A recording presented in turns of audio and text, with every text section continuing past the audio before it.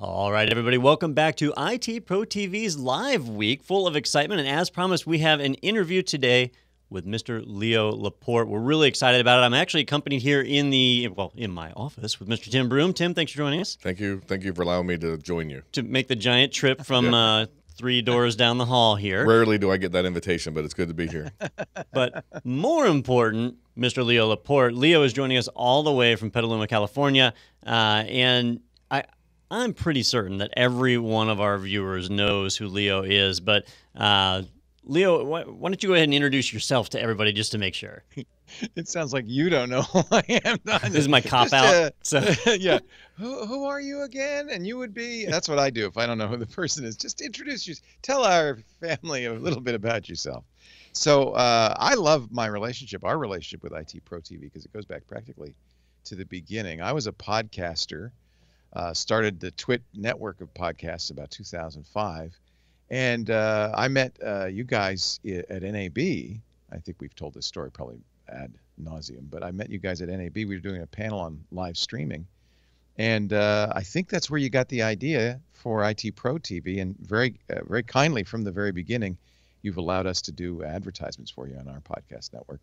And I think that's probably one of the reasons, at least some of your audience knows who I am, because I might have sent them your way, maybe. Well, if the truth be told, ITProTV would not have lasted the 5 years that we have without Leo Laporte. So we're very grateful for you and your fans and your audience and everything you've done to help us. So it was with great pleasure that we had this opportunity to talk to you and really kind of have your origin story and how you got started in technology. Yeah, I mean, honestly, you guys have completely surpassed everything we ever did. In 5 years, you've done, 5 times more than we've done in 15. But I'm very proud of your success, and I'm really thrilled to see you go places. And when I look at those studios in Gainesville, I'm so jealous, so jealous. However, I think we all got into it for very much the same reason. When I started just doing technology, and really the way I started was as a hobbyist at first. This was back in the late 70s, the earliest days of computing. And it was really because I was dropping so many quarters in the video game arcades. I thought, I really ought to have a game machine at home. And at the time, that was the VCS, the Atari video game system, that was really pretty junky. And from that point, I said, well, this is when it all begins, right? You get something, well, there's a better one. So I got the Atari 400, which is a computer. And then, the chiclet keyboard, there's a better one. And I got the Atari 800. Pretty soon, once I got the special floppy disk drive that allowed you to read and write, copyright game discs, I got the tape recorder for saving basic programs to it. By the time I got to that point, I'm thinking, I got to support this habit. This is getting to be very, very expensive. I remember that floppy drive. It was $700 or $800. It was really expensive. And so I thought, well, if I write about this stuff in computer magazines, maybe I'll get some stuff for free, mostly software, but maybe I'll get some stuff for free. And that was how it kind of began for me, covering technology. And at that time, I very vividly remember saying to myself, I want to be able to somehow be able to play with the latest, greatest stuff from now on. I want access to it. And that was a lot to say in the early 80s, late 70s, because at that time, this was the era of the Lisa, which was the predecessor, Apple's predecessor to the Macintosh. That was a $10,000 computer, and that was when a dollar was a dollar. So this was a pretty pricey thing. I was able to talk my boss. I worked at a radio station in San Jose at the time, and I was able to talk him into getting an early North Star CPM computer, and that thing was pretty fancy. It had, most CPM computers at the time were just text-based. It had vector graphics, and I was able to do a database for him that would let him pick the music playlists and stuff like that. So that's how I started getting into programming as well. I really fell for programming. I really enjoyed that. Never did it professionally, but it was always a hobby, and it just grew from there. Everything I've done since has been really so that I can keep getting the latest and greatest stuff. Not for free, at least afford it, right? I remember I had a neighbor that had that Atari 400, and that was, an incredible. My first computer. It was the keypad on it was, what did you call it? Chiclet. It wasn't even chiclet. It was a membrane. It was, yes. You'd stub your fingers trying to type on it. Like you couldn't type. You had to really press really hard on it. It was terrible. You worked for hours and hours, and then you would get like a MIDI tune or something. Well, this is in the era, and I'm really showing my age here, but you would get listings, computer game listings in a magazine, Compute Magazine and others, and you would type them in Atari Basic.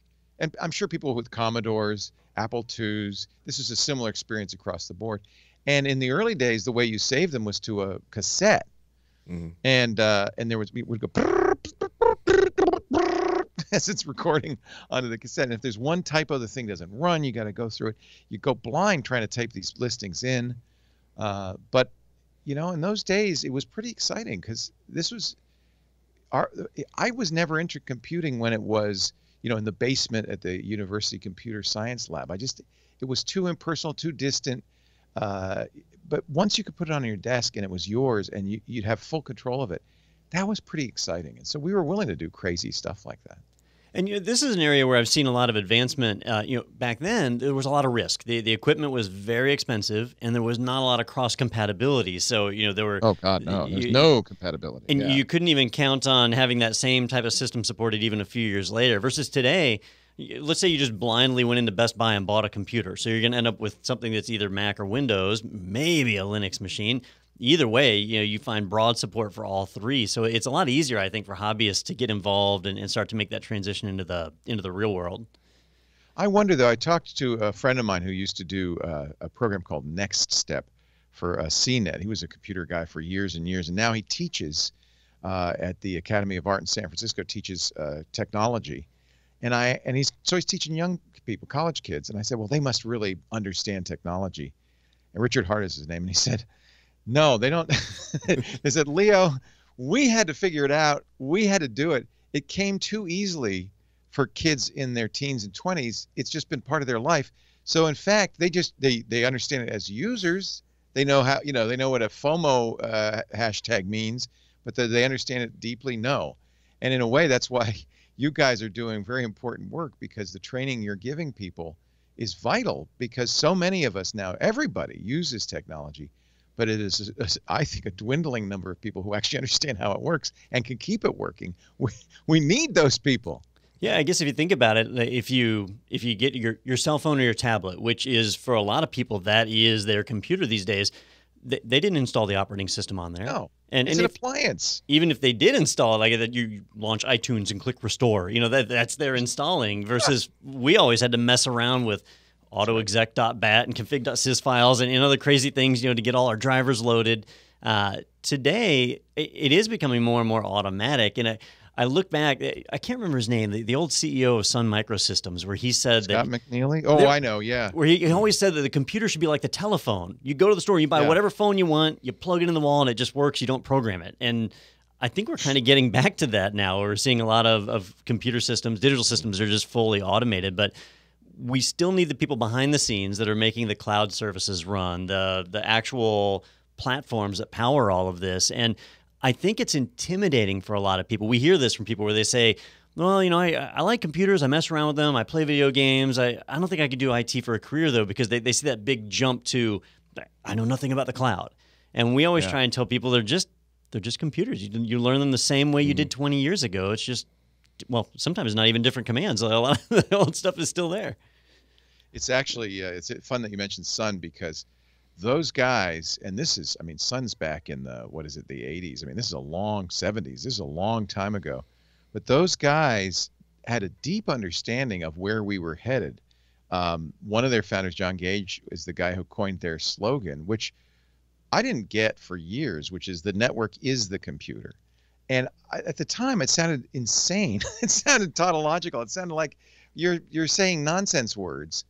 But when you say the network is the computer nowadays, everybody gets it. Mm-hmm. So they knew 40 years before it happened exactly where we were headed.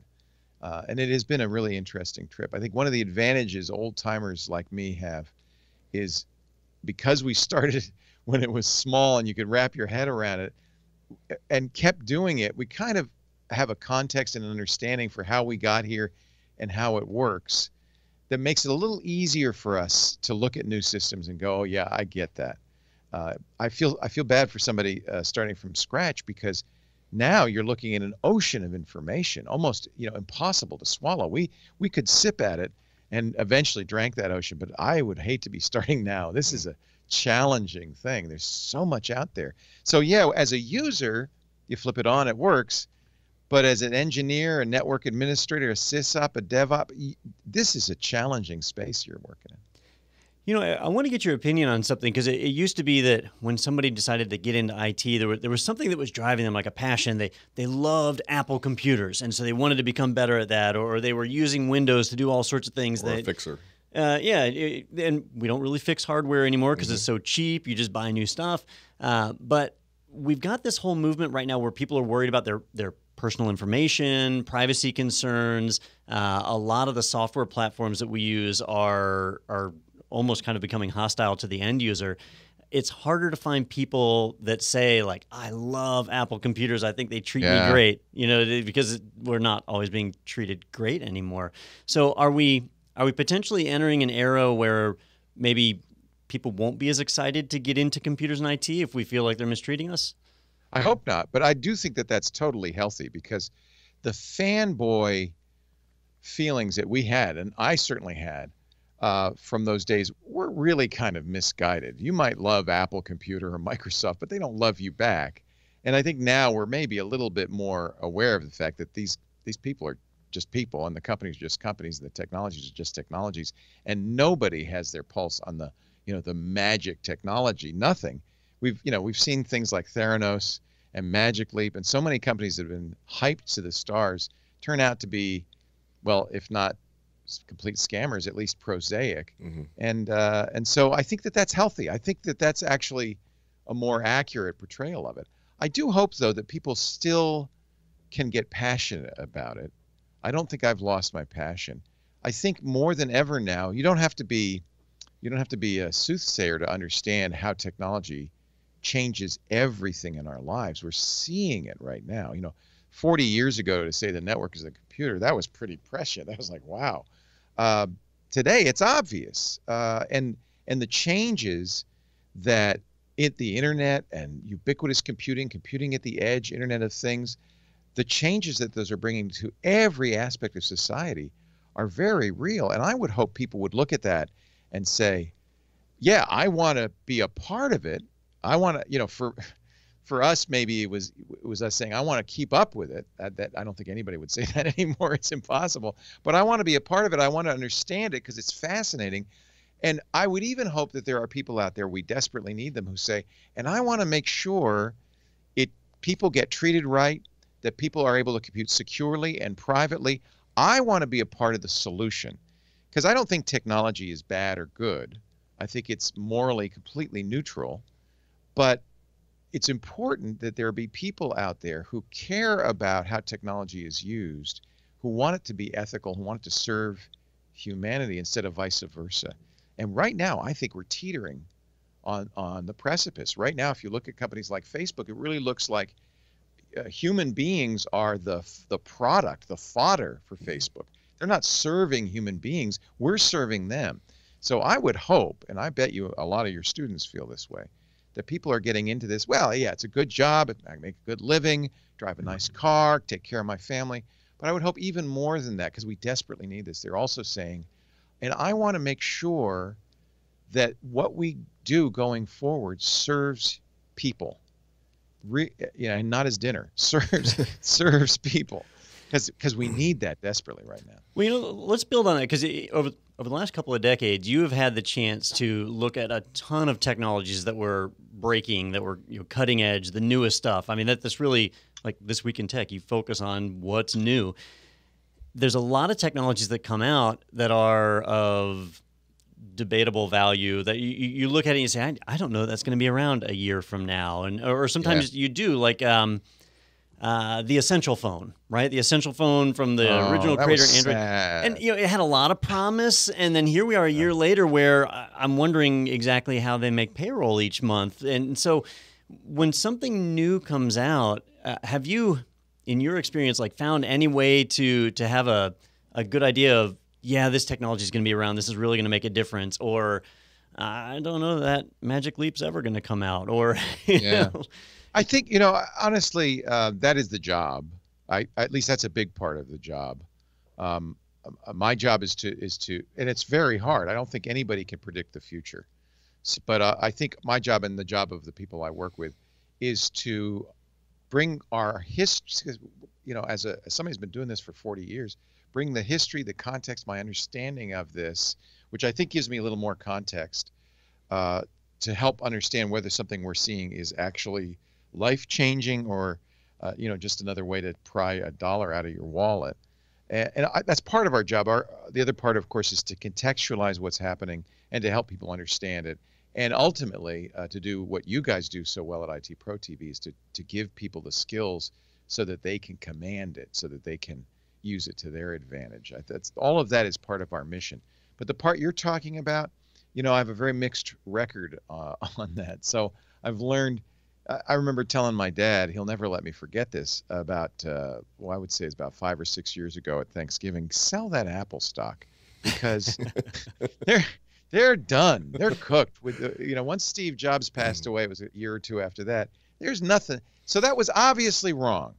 And I can't say that I'm an expert on finance or business, but I think I can also say that I can look at technologies like virtual reality and say, there's a lot of hype going on, but really there's a lot of issues that are going to keep this from taking off right away. For instance, I tell people I'm much more excited about augmented reality than I am virtual reality, things like that. And actually, I've been saying that for years. I think I'm starting to be proven correct.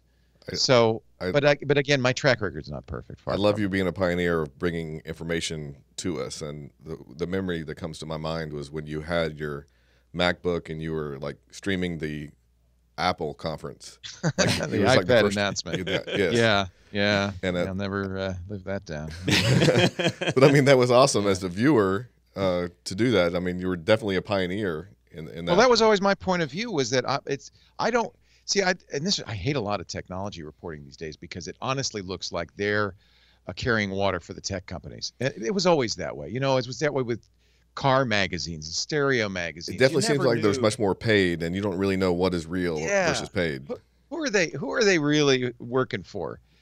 So I've always been really adamant, dogged, that I don't work for Apple. I don't work for Intel. I don't work for Microsoft. I work for users. I am a user. I represent the user's point of view. And that was a good example where, a good, Apple tech journalist might be very reluctant to annoy Apple in any way. I think it's my job, as it is any good journalist's job, to speak truth to power, to say, hey, guys, what is this? Why are you making such a big deal about iPod socks? Really? Is that going to be the next big thing? I'd never forget Steve Jobs saying I remember the Apple Hi-Fi. It was a Hi-Fi you'd plug your iPod into. And he said at the event, he said, I'm getting rid of all my high-end stereo equipment. This is the best thing I ever heard. And I'm thinking, you are not getting rid of your hundreds of thousands of dollars worth of specially weighted turntable and Macintosh tube amps because you like this Apple Hi-Fi. Don't lie to us. So, and maybe he did get rid of it. If he did, that was a big mistake because the Apple Hi-Fi went away about 2 years later. Well, I think that's why your fans love you so much, Leo, is that you do bring it. Well, you got to be honest. Yeah. And I'm not saying I'm always right. I'm often wrong. But you're authentic about it. And that's what that authenticity that's appealing. I try to give people my reasoning behind this, why I'm skeptical about this. And, I'm like everybody else, and I have to really temper myself when we go to those events, those especially the Steve Jobs keynotes. But nowadays, any tech keynote, it's really easy to get swept away by the demos and the promise, and not to until Microsoft's Build conference was a couple of weeks ago, and I'm watching the keynote, and I had to remind myself and everybody else, this is not a live demo. In many cases, this was something that they taped ahead of time, and they really aren't telling you anything about how this works, whether it works, when it'll be available, if it'll ever be available. As far as I'm concerned, it's science fiction. So it's important to remember that even when you're getting excited. Because honestly, that's the other thing. I still get really excited about technology. Technology is thrilling. When I install Linux on my old ThinkPad and it works, and it's thrilling, it's exciting. And so it's important to keep that enthusiasm. I don't want to become a cynic, but at the same time, it's also important to be realistic. Let's talk about something that is a sure thing. A big win of yours is IT security. So a lot of people that are kicking off their IT careers now have an end game of wanting to be a penetration tester because it's sexy. You hear about it, you see hackers in the movies and all. And many years ago, you and Steve Gibson decided to create the Security Now podcast, and it was risky at the time because IT security news, that's not something a lot of people were looking for, but today it's like an essential thing. And How many episodes have you done of Security Now? We are close to, I think we're well over 600. Steve has promised. Steve said, my system doesn't accommodate more than 3 digits. So he's promised to retire at $9.99. I'm working on getting him to rewrite it in hexadecimal, but we'll see. Yeah. So we've been doing this for 11, 12, maybe 13 years, a long time. When we started it, it was about 15 minutes long. And I remember Steve saying at the time, and he's repeated this since, I don't think is there enough security. Is there going to be enough security news to keep doing this forever? Our first show was actually, no, a long time ago, 14 years ago, August 18th, 2005. So I would say now that the show is now more than 2 hours every week, and he's still jamming to put stuff in. We're up to 713 episodes. I would say there's no question there's enough security.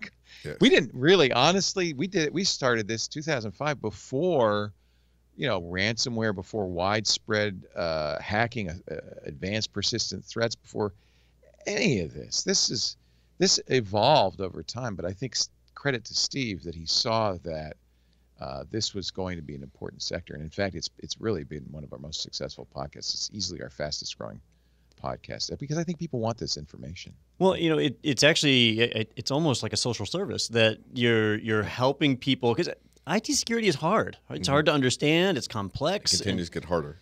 So to take it and put it into terms that just a layman, a regular person can understand and start to kind of get prepared for, I find that people that try and jump right into like a pen testing career really struggle to cover that gap. But by learning the way that you cover it, right? And this is kind of what inspired us with ITProTV, is to kind of let people dip their toe in, start to just wade in instead of diving in and trying to tackle these ideas.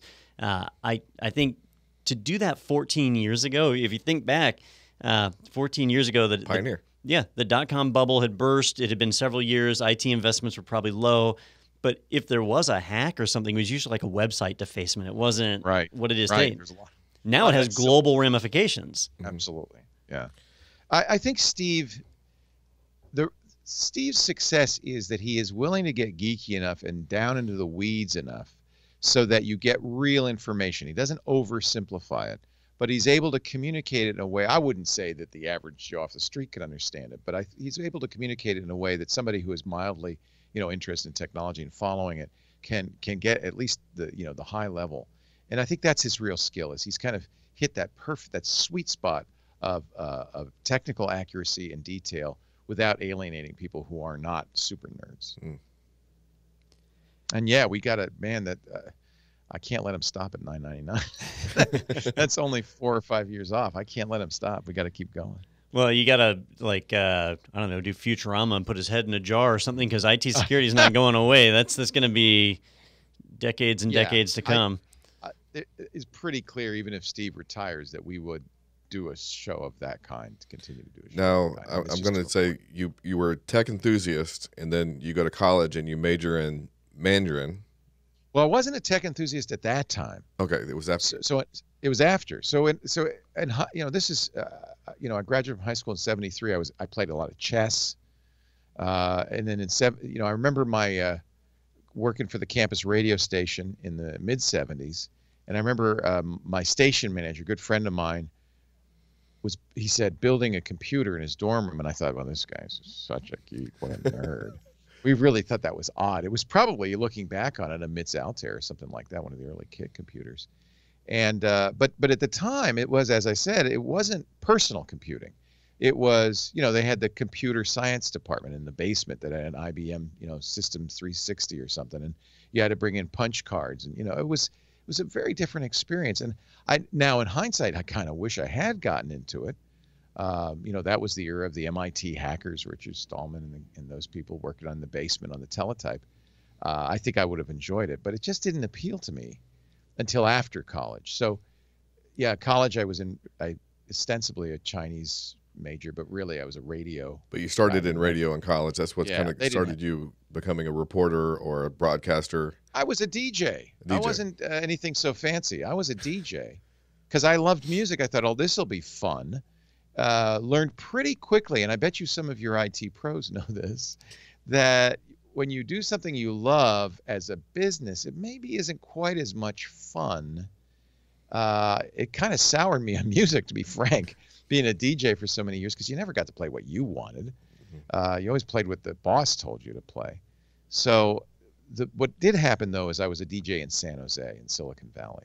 And I was surrounded by and knew people who are really starting to change the world. And there was a buzz in the Valley in those days, in the mid to late 70s, that was just so exciting. And I caught the fever, basically.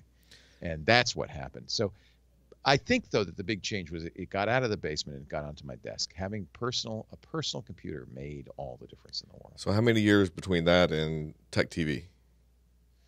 So I wrote for computer magazines in the late 70s and the early 80s. I wrote for Byte and InfoWorld. Just bit pieces. Wrote for Atari magazines. And that was at the same time I was a DJ. Started doing talk radio in the mid 80s. And I met a guy. I was doing a talk show for KNBR in San Francisco. And I used to bring in a guy named John C. Dvorak, who, as you know, was a very prolific, well-known computer columnist. And we hit it off. And what John realized, it wasn't immediately obvious, but I kind of knew something about technology, about computing. And pretty soon, we started doing a weekend show, answering people's calls. And John was very kind and generous because he was the big name. He could have just, done it all himself, and I could have been his little announcer boy. But he let me answer questions and let me be part of the show. And that was where I established that I actually had some credibility and knew something about technology. We syndicated that show eventually. I got called in the early 90s as I was doing this syndicated show by a guy from Virginia who was a hedge fund guy named Halsey Minor. And he said, "We want to start a computer television channel. And you seem to be the only guy doing national computer programming, so we need to hire you." The company he was starting was called CNET. And one of the very first things I told Halsey was, "You're never going to make any money doing a computer channel." I said, CNN lost $500 million before they turned a profit. Do you have $500 million, Halsey? And he said, And that they started a website, of course, and CNET became very, very successful. Unfortunately, I did not go along for that ride. one of many bad choices I've made in my career. But that was the beginning of it. I then went, at one point I went to Ziff Davis, and they wanted to do a TV thing. And eventually I helped create a show that was on MSNBC when it launched. Ziff Davis was called in by Microsoft. They had done a partnership with NBC to launch a new network, MSNBC. And Microsoft was insisting that NBC have tech coverage. NBC was saying, "Nobody cares about computers. We're not going to devote time on our..." Microsoft said, "You're going to call ZDNet." So we created a show for them called The Site, which we did for about a year and a half on MSNBC. We started with it when it launched.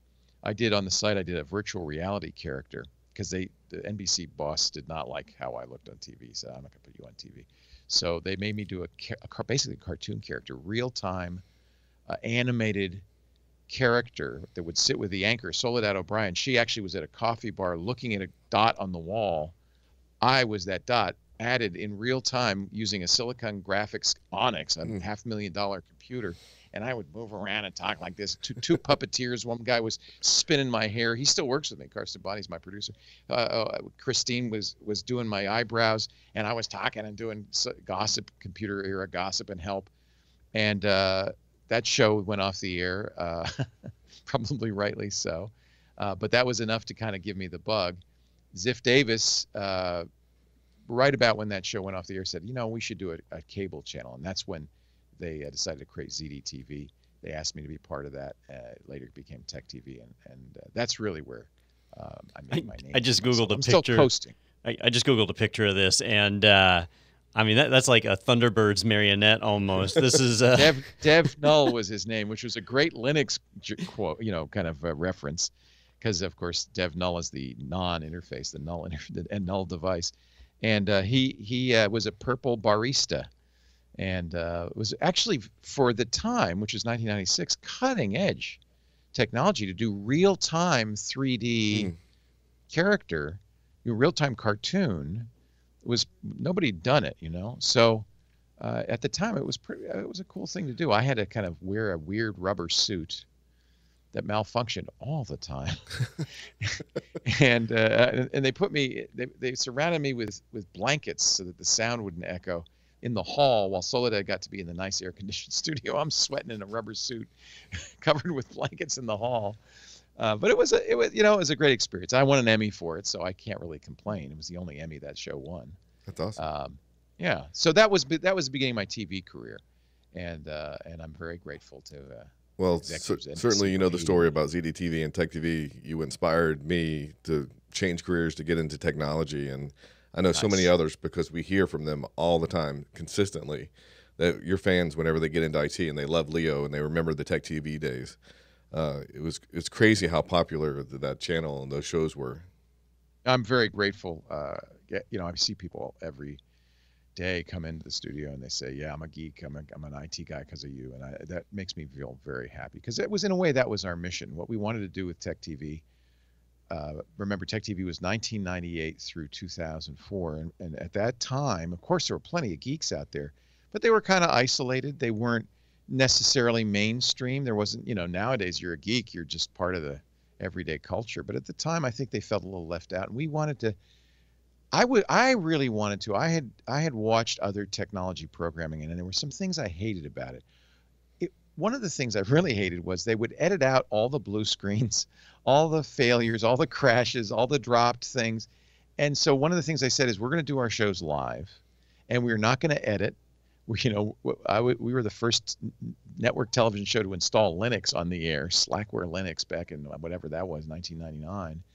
And we didn't edit it. We just, you got to see the whole boring process, X freaking fig and everything. And I'm very proud of that, because that was real. And I think people got it, that we weren't fake geeks. We actually were geeks. We didn't hire people because they looked good or they could speak well. We hired people like Patrick Norton because he was a genuine tech enthusiast, a real live geek, and knew what he was talking about, knew his stuff. And he had real feelings and a real sledgehammer that he would hit stuff with when he didn't like it.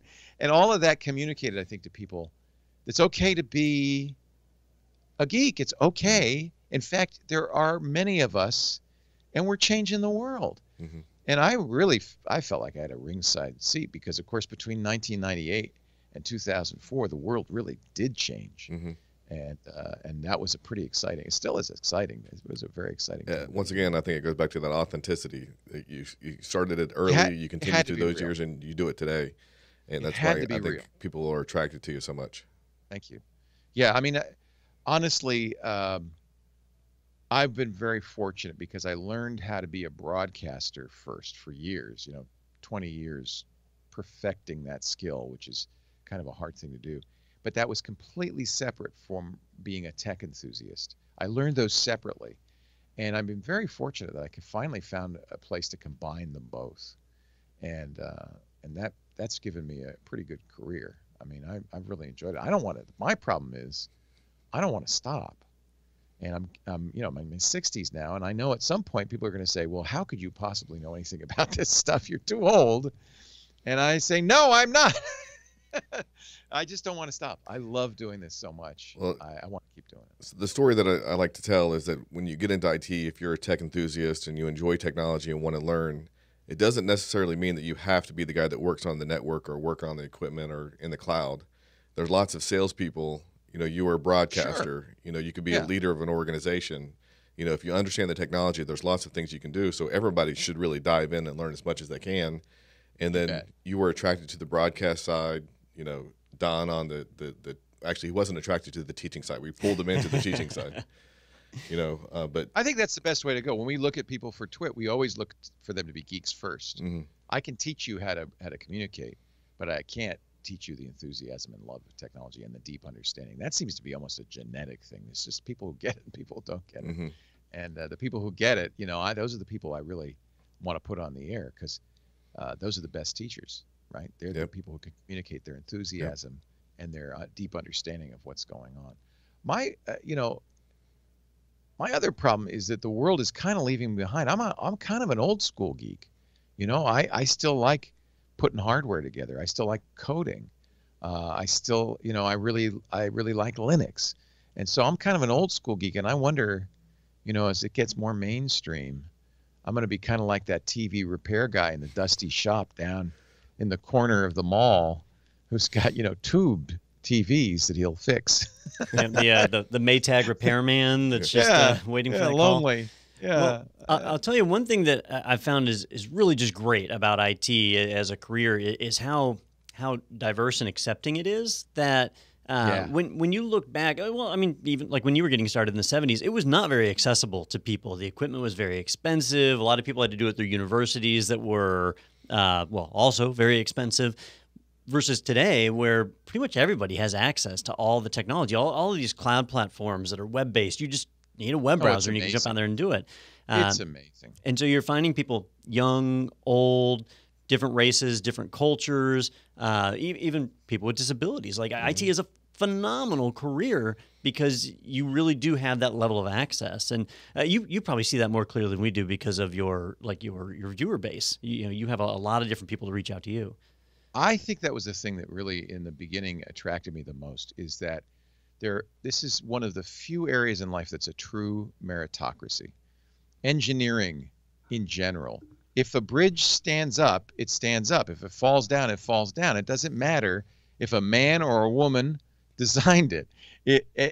That's the beauty of this. You are judged in the technology world, in the IT world. You are judged by your knowledge, your abilities, your skills, not by how you look, who you are, your race, religion. None of that matters if you can do the job. And so I embrace that. And this is one of the few areas in broadcasting where you can speak to kids and people in their 80s, and they're on an even par. That everybody has a shot.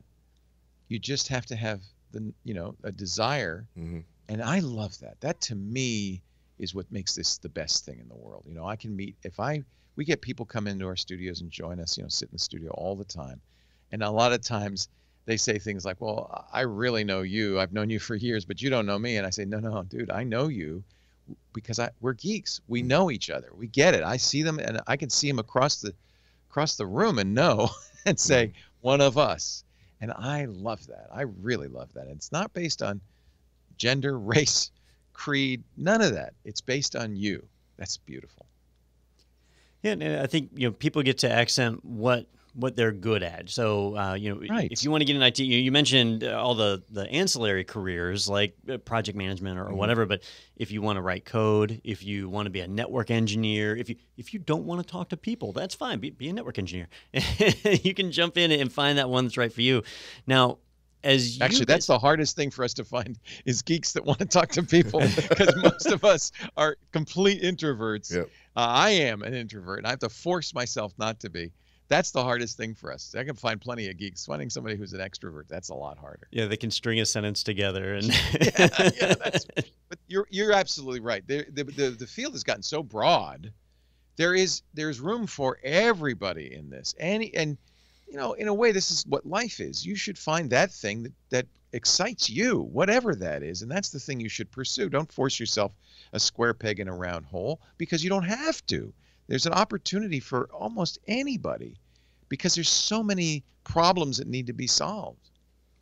Now, we're talking about like all the positive aspects of this. There is a little bit of negative brewing right now. We are hearing about a lot of, especially like in Silicon Valley, some companies that are coming under scrutiny for practices as far as like handling personal data, how they're paying their taxes, the basic the base cost of living in the valley there. There's just a lot of things now that are kind of becoming the negative side of IT, and I feel like this is just a phase that we'll move through, and that'll be it. But there could be a bit of backlash, and we might see a little bit of contraction in the market there as people kind of balance out. But what I'm seeing is that it's no longer just about Silicon Valley. We're starting to see lots of tech building up in Texas. We're seeing it around Washington, D.C., all the government. A lot of other countries are starting to really step up and move into that space. But that's kind of created growing pains too. So now you've got countries like Russia just the other week did where they're now able to run their own isolated internet, and China has done that for a long time. So on a global scale, eventually we run into this position where you can't have companies that are part of one country providing a service globally to everybody. So what do you think we're going to start seeing as we move forward? Are technologies going to just start to be held within country borders, or are we going to find some way to overcome that?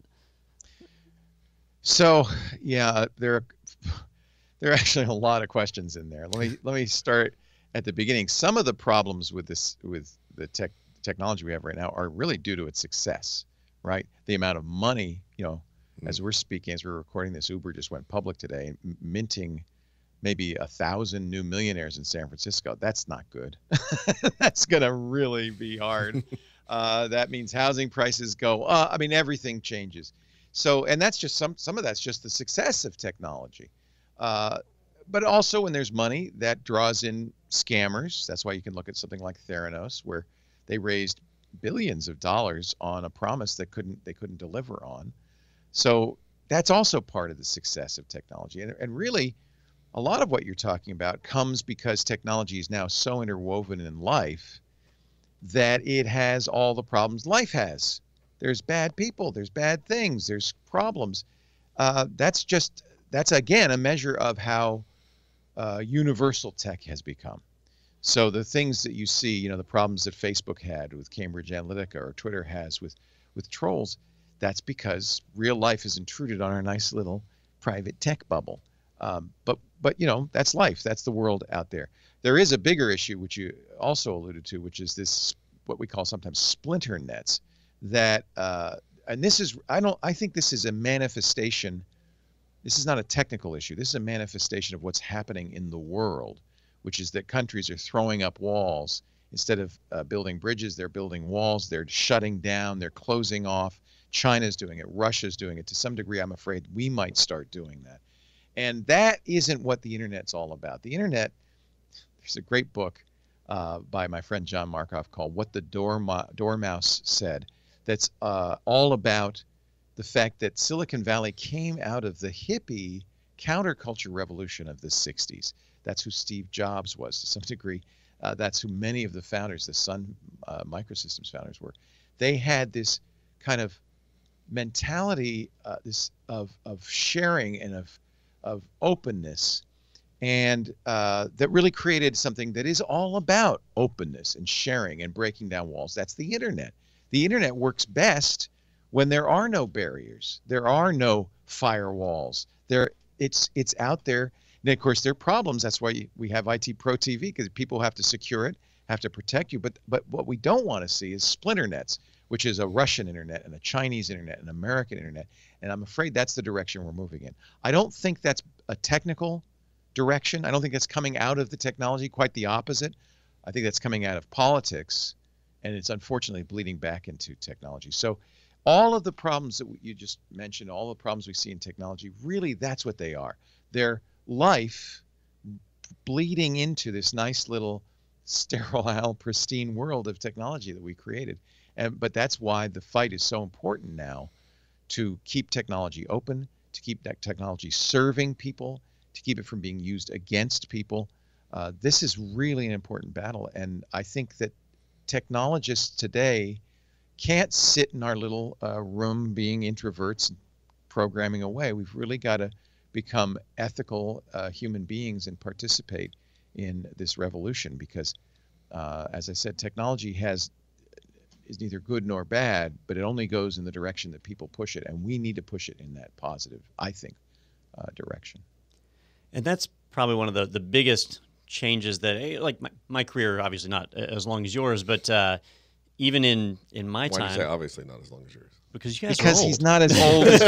Yes, I know. Go ahead. So I've been in IT for 20 years, which is, I'm not young, but I'm certainly not like you, Tim. For me, the shocking thing has been that when I got started in IT, it was fun. It was a hobby, much like yours, where you started with a video game console, and now I look at it and I see how it's literally been weaponized. That it's able to be, governments can use it to control people. It can do all sorts of things. And it kind of shows you that there's a lot of benefits to the technology that we have, but there's consequences that come along with it. So for people that are just getting into the career now, I think that's a lot more visible. I mean, that didn't even really exist in my mind. I guess there were some movies like Tron, right? Okay, well, I get hit with a Frisbee in the head and I'm gone. So that's the worst that can happen to you? Well, no, I think you're right. And I don't want to scare people off. It doesn't mean that there's suddenly a burden if you're getting into IT, that there's suddenly a burden to change the world. But I do hope that young people, especially coming up, will realize that ethics are so important in everything we do. But we are not isolated from that either in technology. And if here's to me a very concrete example. I was talking to Cory Doctorow, who's a wonderful speaker, novelist, science fiction author, one of the very important spokespeople at the Electronic Frontier Foundation. We were talking about Facebook, and he said, well, my hope long term is that technologists will handle this problem, that people will step forward and create solutions, create a better, more ethical, more private Facebook, for example. It's up to us. We can't look to government for a solution. We can't wait for government to make a solution, and often the solutions they come up with are not the best solution. It's up to us as technologists to have a vision for how the future should be and to make it happen. And so the skills that you're learning at IT Pro TV, the skills that we try to impart to a lesser degree, are critical skills for making the world a better place. It's not just about fixing the computer. It's about making the world a better place. And we need everybody involved in this process.